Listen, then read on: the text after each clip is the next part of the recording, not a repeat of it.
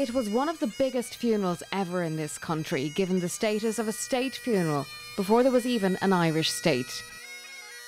But who exactly was O'Donovan Rossa?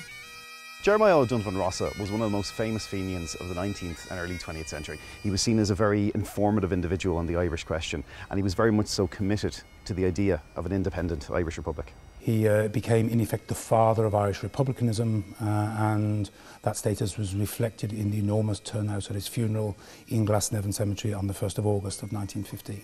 From the family members that I've talked to here in the United States, mostly, there is an understanding of him as a real Irish hero, and maybe one that hasn't really been appreciated. Born in 1831 in West Cork to an Irish-speaking family, early on he experienced the famine firsthand. He lost his father to the famine. He lost his family to immigration. His mother and all his sisters emigrated. He saw a large number of his friends die horribly. And the memory of the famine and the belief that the British government was responsible and in some respects perhaps in his own mind actively sought the famine was something that remained with him to the end of his days and to a large extent informed the simple hatred he had for the British government. He founded the Phoenix National and Literary Society, a cover for the Fenian movement. Convicted of treason and felony, he was sentenced to life in prison.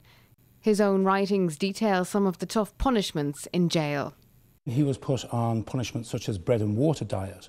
But ultimately the most famous or notorious form of punishment was he had his hands manacled behind his back for 35 days, almost continuously. In 1871 there was an amnesty for prisoners. He had to leave the UK and was exiled to the United States. There he helped mastermind the dynamite campaign. This is the first modern terrorist campaign within British history. They'll attack targets such as Pall Mall. They'll attack Scotland Yard. The reason why we have New Scotland Yard today is because the Fenians, they blew up Old Scotland Yard. Jeremiah O'Donovan Rossa is both the mastermind for this dynamite campaign, and he's also the spokesperson for the dynamitards from America. By the time he died in 1915, he'd had 3 wives and 18 children. His widow agreed with plans made in Ireland to bring his body home.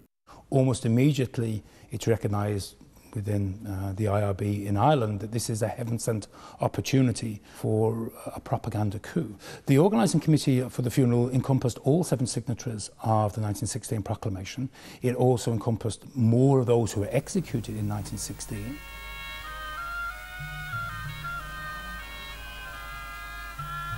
Thousands came to see him lying in state at City Hall in Dublin.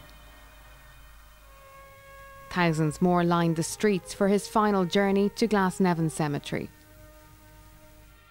It was a huge event and really a show of force when you think about it.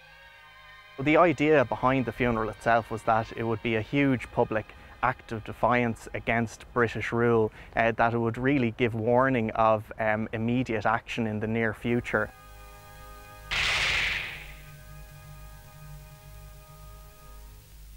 That warning reinforced with the words delivered at the graveside oration by a then little-known schoolteacher named Porrick Pearse.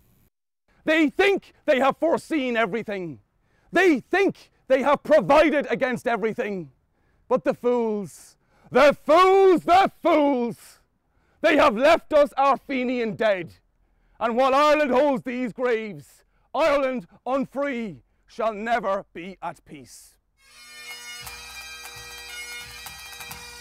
The O'Donovan Rossa funeral was, without question, the single biggest act of collective defiance of British authority during the year or so leading up to the Rising. We see essentially a pathway opening up towards the 1916 Rising beside that grave, which of course would change the history of this country forever.